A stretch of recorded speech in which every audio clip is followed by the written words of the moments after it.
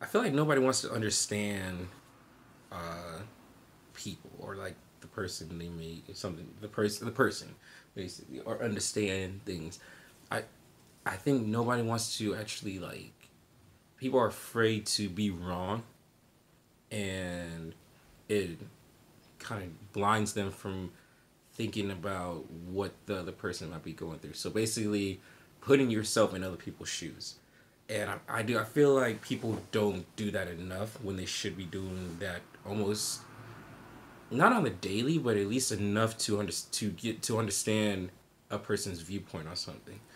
Um, you know, just with everything going on today, but I just feel like you have to be able to put yourself in their position, or even what they were going through at that moment in time, to understand why they're doing what they're doing.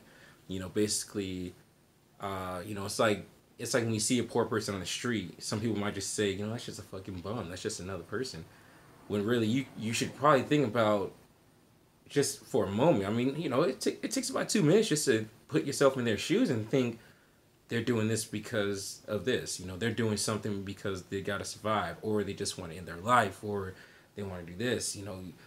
It's funny. When you see a little kid get hurt, you run up to them real quick, like, oh no, are you okay, and all this stuff. You get older, you trip and fall. Not too many people help you up.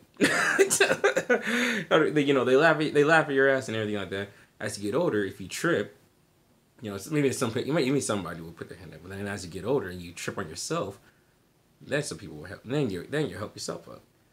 But nobody puts yourself in your shoes and saying, "Man, I wonder how you're feeling right now because you just fucked up." I just feel like if more people put themselves in other people's shoes and positions of just thought, then they will understand somebody, instead of just know, like, and assume this person is this person.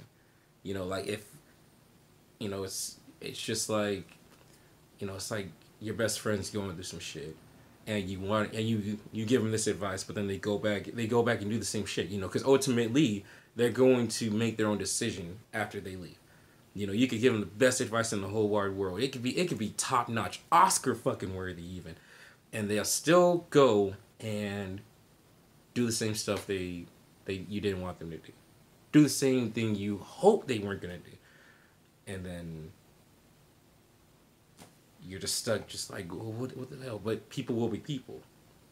I learned that a long time ago. You can't, you know, be mad at so much of, like, oh, why are they doing this? Why are they doing that? When really, kind of just think about them. And I say that, we're saying, think about what they're going through real quick, and then just let it be.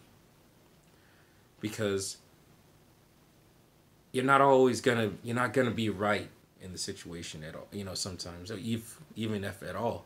But if you if you just understand them, understand why they did that. You get why, and then then you might still be a little upset, like, man, you might still be a little disappointed, but that high expectation of, like, yeah, they're gonna be all right. It's just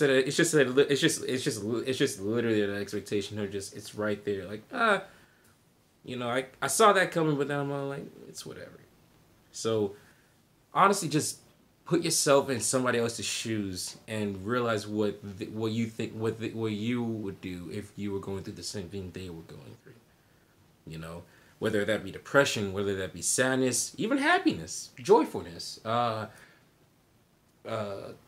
excitement, distraught, any form of uh, any form of just life or anything like that.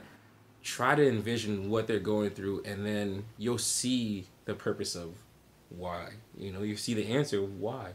You see the answer of how. Just, people, just get out your own fucking shell for a moment and think about that.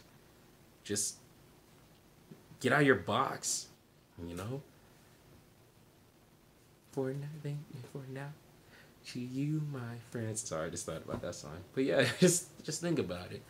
All right, like, subscribe. I love y'all. Thank you very much, beautiful people, for watching. I hope you have a beautiful weekend. Men keep your dick fat. Women, stay lovely. Stay lovely.